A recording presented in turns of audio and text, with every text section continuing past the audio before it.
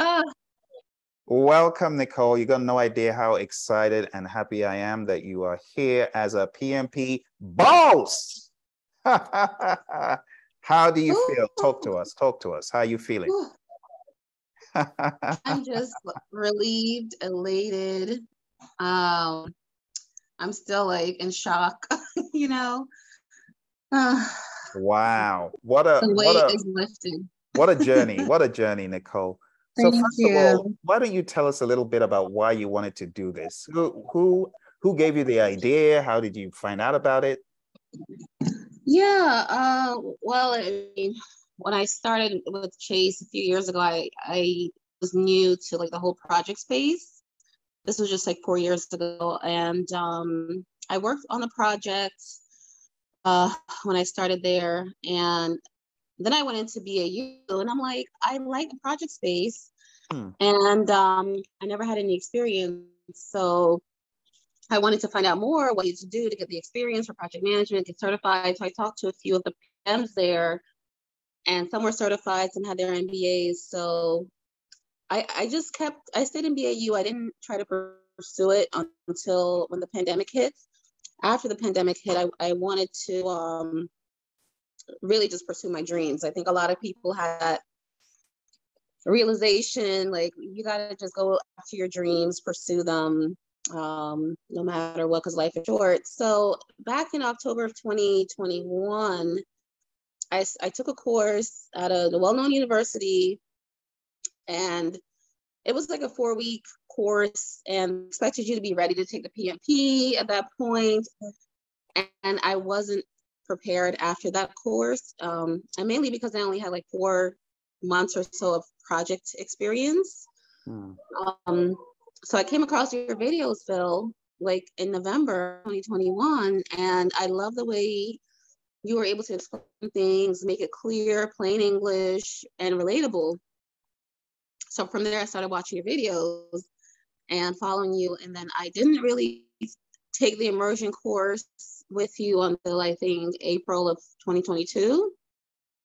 So I felt like I was like all over the place just with my time and concentration and focus of studying. I took a few months break, and I jumped back on with your immersion course, which that really helped me to get back on track, and all your coaching and encouragement.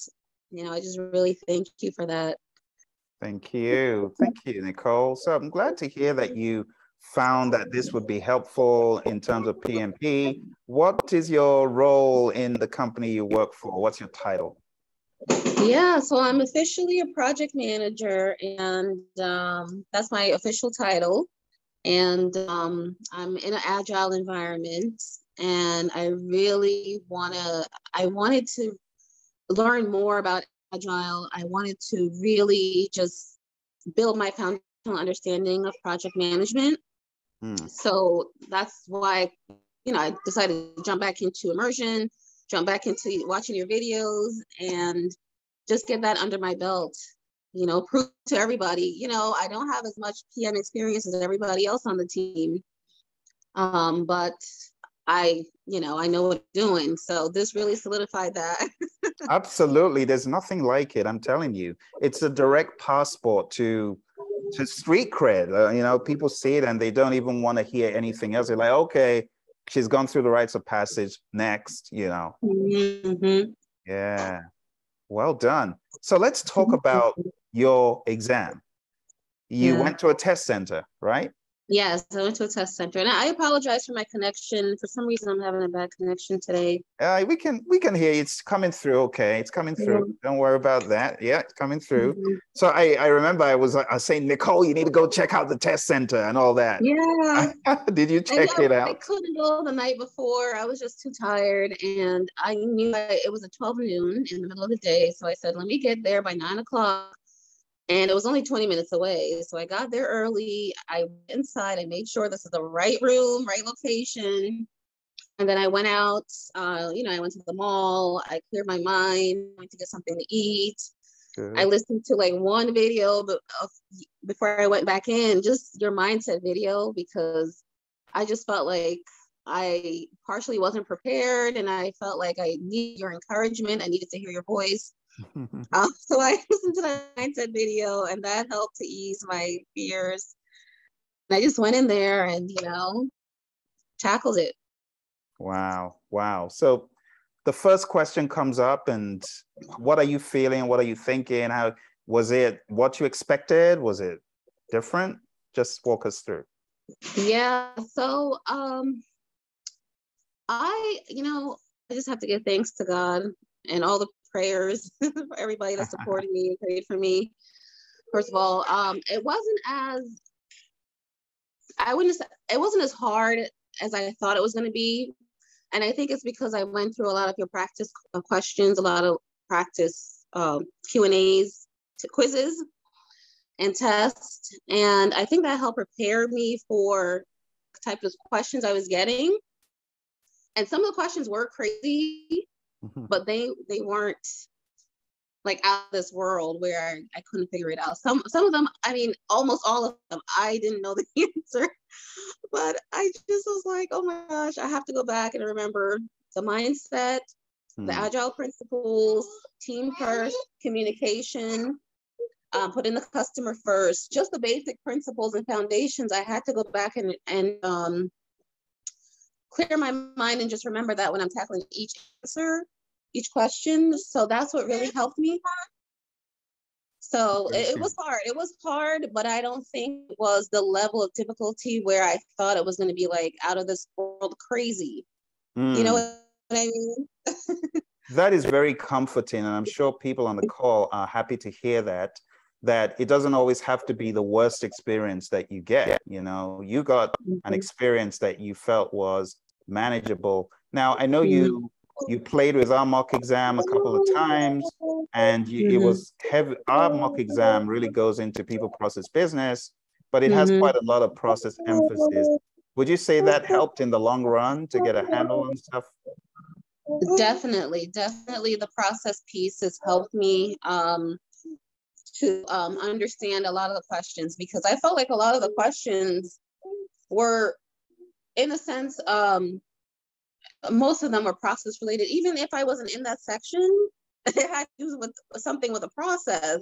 So I wasn't sure what section I was in most of the time, because I felt like the questions were all structured around, processes, managing the team, managing stakeholders, ensuring that you're pushing the project forward or removing impediments, like throughout the whole thing. So I did get, the Agile questions, but it was all about moving the project forward, relating that flow of the process through, and just managing expectations as a PM.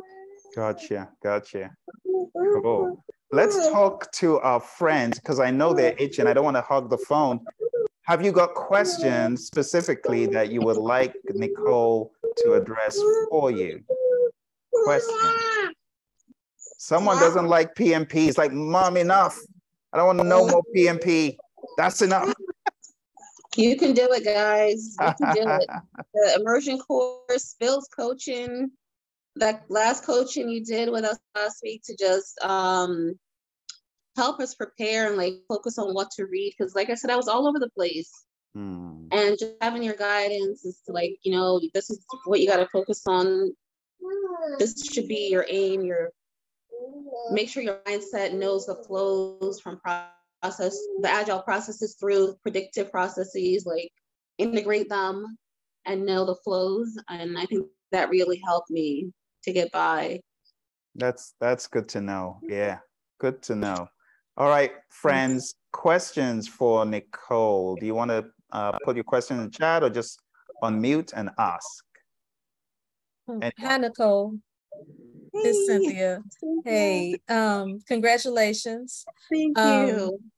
I knew you would pass actually, but I find it interesting that you're, I just want to make sure I'm hearing you right. You were saying that for many questions, you weren't quite sure what the right answer was. And were you doing like process of elimination? I was doing process of elimination. I didn't do that in the beginning. And, I just started to get a little flustered. And I mean, like by just crossing out, I use the tool where you can strike through. And I think that really helped me. And then, you know, just getting down to the last two choices, I was sure, I'm like, okay, on some of them, it just was like, I just gotta pick one. I don't know what I'm picking, but I just gotta pick one. So, you know, but all the training and background really helped me. And I really struggled. I really struggled. If I was more, you know, like I said, not all over the place with my studying, stopping studying, picking back a few weeks later, picking back a few months later. If I was consistent, I think I would have done a lot better. But I did, like I said, I did go back from Phil's course and the practice questions that weekend before I took the test and his coaching. And I really think that helped me with the mindset. I just kept saying mindset, mindset. Did you have any trouble finishing the test, every question? No, oh my gosh, Phil, thank you for helping me with, you know, pacing myself, because that's exactly what I did. I paced myself, and through each section, I knew exactly how much time I had and how much time I had left. And then for a lot of the ones where, you know, I wasn't sure on, I just made my best guess and flagged it and came back to it. So at the end of each section, I literally had like 15 or more questions flagged. Wow. Yeah. I had to flag them. I'm like, okay. But I was able to, the questions, I guess they weren't as long as I thought, you know, 3 or 4 sentences, paragraphs. So I was able to read it fast. I had to read it again. And then pick the best answer. If I wasn't sure, if I didn't know it at all, I picked something and flagged it, and I came back to it. And I had time because I was pacing myself. It was all about pacing myself. So I had time, except for the last section, I only had like 4 minutes, 3 or 4 minutes to review the 15 questions I flagged. But it was enough time, and I just went back through it and I said, you know what, I did the right answer. I used my gut, picked the right answer the first time. I was gonna leave it, and I only changed like 2 or 3 questions. Good. At the most. I mean, that's the way to do it. Yeah. Yeah. All right. We had a question from Carice. Can you talk about the drag and drop, and did they give you an equal number of options to match? You know, like you can have 5 and then 4, and it's harder when they give you more. So that's what she's asking. No, or did they provide I had questions an equal equal? number. Oh, you had equal. I had an equal number. Thank goodness. Wow. Yeah. And then because of the time, you know, timing myself, those drag and drops, I didn't go back and read through it because, you know, you're going to have 5 selections where you got to read through, analyze it. And I was like, you know what? I flagged it, but I'm just going to pass. I made my best guesses, and I'm not going to go back and change anything. That was smart. That was smart. So we've got some standard questions in the slide deck, and we got to tout around the PMP behind your name anyway. So any excuse to do that now? Thank you. So let's go through some of our standard questions. Some of our standard questions are around knowledge areas. What are your impressions now about knowledge areas? Yeah, you have to know the knowledge areas. There's no getting around that, unfortunately. And I'm still not, I don't say I've mastered a lot of the inputs and outputs, but I know the flow of the knowledge areas, like, you know, which one is supposed to come first. And high level, you know, the 4 key areas, you know, you're going to focus on scope, schedule, cost. So I kind of knew those a little better. I studied those a little bit more. But you gotta know the flow, high level. You didn't skip it, yeah. So you did know the flow. That's the bottom line, right? Yes. Good. Okay. Yeah. So let's talk about any of these study tips that you might have. First of all, I know you didn't get formulas, right? No formulas. No, thank goodness. And the brain dump. People that say do a brain dump, I know the brain dump is not as valuable because you've already got it registered, right? Kind of the flow in your head, as opposed to drawing out the table for page 25. Yeah, I started to do that last night and I was so tired. I was like, I'm getting this wrong. I'm just gonna forget it and just go with what I already know, you know, high level, what makes sense logically. So that's what I did. Gotcha. Good. Okay, awesome. And let's talk about the the common one, the people process business. Now I know for a fact that you read the Immersion book and you were very instrumental in the very beginnings of the Immersion book. So I wasn't really worried about you covering people process business. But do you want to give us any reflections, you know, in hindsight, what are some of the things that you might have done well that helped you on your attempt today in these domains? Because you did good on all the domains, you know, there wasn't any you struggled with. So what did you do with the Immersion book, and how do you think that helped you? Yes. So I did go back through your Immersion book and I looked through some of the quizzes in each section. I didn't get to cover each section, each quiz, but I went through that and I tested my knowledge. I'm like, okay, I already know this. I already know this. Let me go to the test in the back of the book and pick up some questions and see what my knowledge level is. So I felt comfortable when I went back through again, except for process. I totally bombed the process on your exam in the back of the book. But your online quiz or test, I think I did okay in process. Yeah, you did, and you did you did it until you felt comfortable, which is good. I always tell people use what you paid for instead of not using it, and you did use it, which is highly commendable. Now, we have some other questions that people normally ask, Nicole, and one of them is, did you read the PMBOK guide? But I'm not worried about that because you read the Immersion book, right? Which has a lot of that stuff. So how many hours did you study daily leading up, like 1 week to the exam? 1 week to the exam, I would say like 2 hours. I had the weekly study session with Tracy.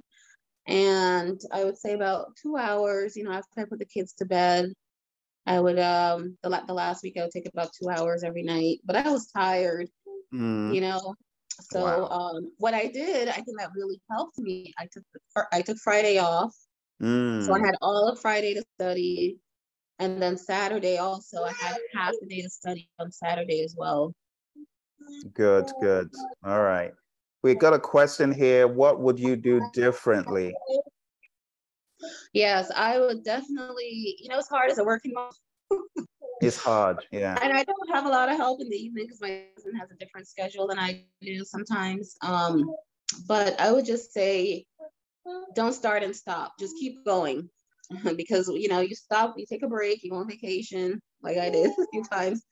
And I'm like, okay, let me take an extra week off. And I come back and it's like, I gotta catch up. I would say just pace yourself, keep going, and just push through and take the exam. You know, you don't have to feel like you know everything 100% to take it. I would say just go for it. Just do it. So we had a question here from Kareem. Did you take any of the 180 question mock exams? Yes. Yes, I took Phil's mock exam. Phil, you're gonna kill me because I had to take a screenshot of it and print it out.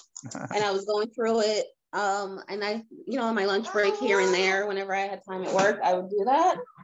And I think that's really helped me. And even this weekend, I went back through your 180 questions. And I was like, you know, I did well on this. I think I'm good. So I didn't worry about it too much. The day before, you know, I said, I already know Phil's exam. I'm going to go back through his Immersion book and I'm going to go through the back of the page, those 3 pages in the back. The last 3. So I reviewed that again. And I was like, you know what? I'm going to have to go for it. I can't keep procrastinating. That was good, Nicole. I'm really excited. Thank you so much for coming to speak to us in the middle of your busy schedule. I really appreciate it. And I know that you're meeting with Trace. And I'll just keep asking, if you're meeting with Trace and there's anyone else who wants to join in, can they join in and join you folks whenever? Yeah. I'm gonna keep posting the study schedule on your Immersion. LinkedIn. Gotcha. Immersion page, yes. Thank you so much. And are you going to post a celebratory post on LinkedIn? I did already. Oh, you did? Okay. I was just getting ready to ask the same question. Yeah, I did. Okay, we're gonna come in there and congratulate you and give you some support. Thank you. Good stuff. Yes, Thank you please so friend me much. on LinkedIn And Phil, I can't thank you enough again for the time that you've invested in your students. You really, truly care about our success. Thank and you. you've gone above and beyond. And I really thank you for that. Without that, I don't know if I would have even made it through this exam. Thank you. Thank you, Nicole. So much. Thank God you. bless you. Thank you. Appreciate that. All right. Any other questions? I think we're done. Go enjoy your evening. You know, I'm sorry to have to drag you in here on the very day you got certified, but our friends needed to hear. Help. No, I will keep popping in. I'll continue to help where I can and celebrate. Yeah. Awesome. Thank you, Nicole. Guys. Thanks so much. All right. Take care. We'll talk to you soon. Thanks. All right. Good stuff. Let's go ahead and end the recording.